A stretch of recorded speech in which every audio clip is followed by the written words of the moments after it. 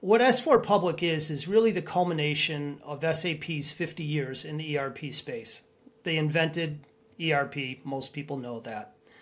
Over the last 7 years, they've been working on distilling down all the processes, the best practices, and really all of the innovation that they've been able to assemble for large enterprises into more of a solution that was purely cloud-based. So that's really the first thing, right? It's actually in its name. It's a cloud solution.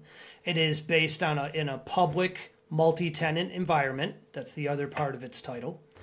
And what it is it's a ready-to-run, fit-to-purpose ERP solution. Now, there's a bunch of buzzwords around what I just described. But essentially what SAP has done is said, we need to make a user-friendly, easy to set up and configure solution that's going to address the complexities of the small to mid-size marketplace.